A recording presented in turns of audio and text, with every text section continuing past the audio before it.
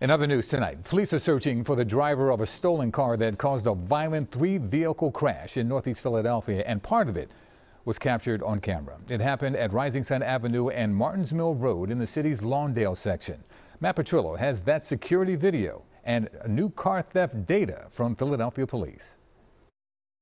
It's crazy. Security video shows a SEPTA bus traveling along Rising Sun Avenue in Lawndale early Thursday morning when police say on the other side of the bus was a stolen car that crashed into a minivan that then hits the bus. The bus then slams right through a PNC bank. A reckless person and, just don't have no remorse for life. The damage on the minivan's passenger side shows the impact from getting struck by that stolen car. I think the whole city is going bananas. Car thefts are keeping Philly police busy. More than 6,900 cars have been stolen in the city this year. That means, on average, officers are called to nearly 60 stolen cars every day in Philadelphia. What do you make of that? I hope it doesn't ever happen to me. I really don't, but it's happening all over.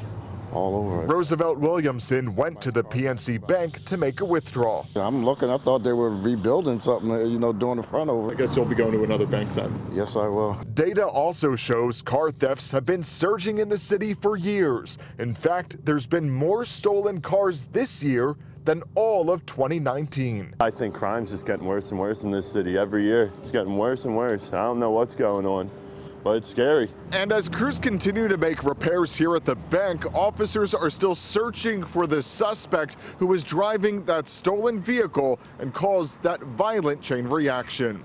In Lawndale, Matt Petrillo, CBS News, Philadelphia.